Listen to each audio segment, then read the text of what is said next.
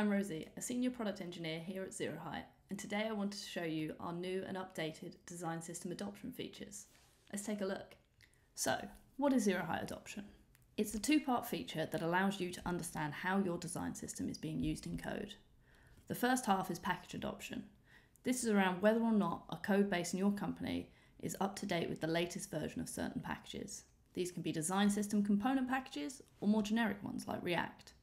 The other part is component usage, which dives into how components are used within those code bases.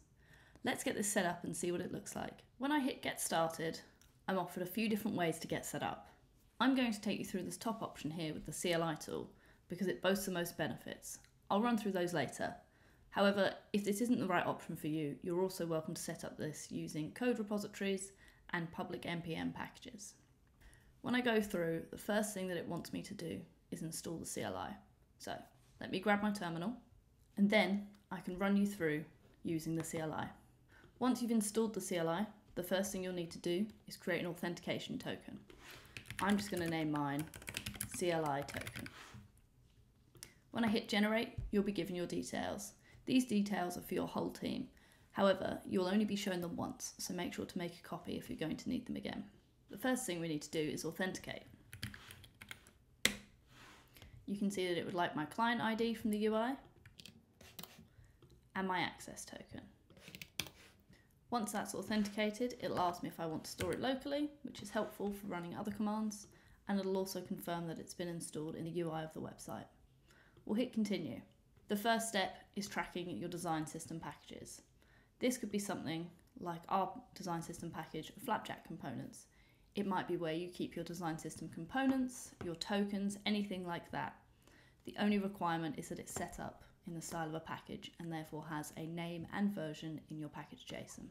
Once again, I'm going to run this command. And as you can see here, it's found the details of my package. It has a name of zeroheight Flapjack components and it has a version of 1.1.9. I'd like to send that to zeroheight. Once the details are sent, you'll see the UI update saying that it's found that package. We'll hit continue. This is where you get into a bit of a multi-step process, and we have two options. One is to monitor your repos, and the other is to then analyze that repo. I want to monitor our main app, so I'm going to jump back over to that, and I'm going to run the monitor command.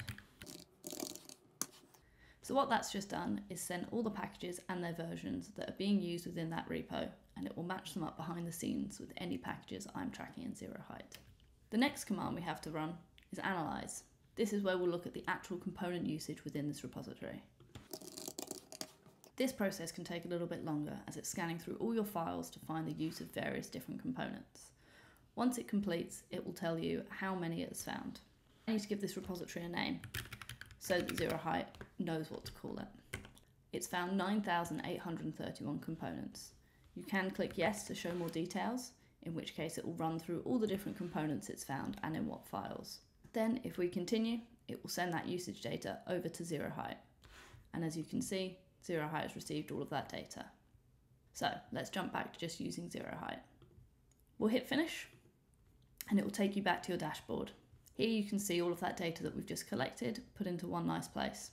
At the top, we have package adoption, and it shows that we've got our Flapjack components package at version 1.1.9, and our app is using the latest version of this.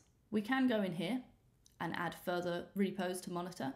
This means that they don't all have to be done via the CLI. If my package was not up to date in my repo, it would show a warning or an error here. This should allow you to start a conversation with the teams that own these repositories to see if there's any issues or reasons why they're not staying up to date. In the bottom section, we have component usage. As you can see here, we have three components that are broken down. We have a text input, which is being used the most, and an autocomplete input that's being used the least. The helpful thing about these is we can actually dive a bit deeper into the details. As you can see, I only imported the data today, so we only have one data point. However, we allow you to go over a data range of the last 90 days. We'll also be able to show you how it's being used within different repositories if you have multiple imported. The thing that's great about this is that you're able to see which components are the most used, but also which ones maybe aren't used and therefore don't need to be maintained. You can also see how new components are being adopted, as well as how deprecated components are being removed from code bases. The real pros of using the CLI tool instead of using any of the other setup methods is that you can get a much regular flow of data. The CLI tools can be used within build scripts. This means that every time a repository is built and deployed, you're able to send data directly through to zeroheight. This will mean that your dashboard can say super up to date. It can also help get around some of those security concerns that certain teams have, as we don't need access to your full GitHub library. Instead, you'll run these tools locally within the repositories that you would like to, and only the data that you want is sent through to zeroheight. We hope that walkthrough has helped you get started with zeroheight's adoption features. They're currently in beta, and we're definitely seeking as much feedback as possible. So if you have any issues or you have any ideas of what could be better, definitely get in touch with us.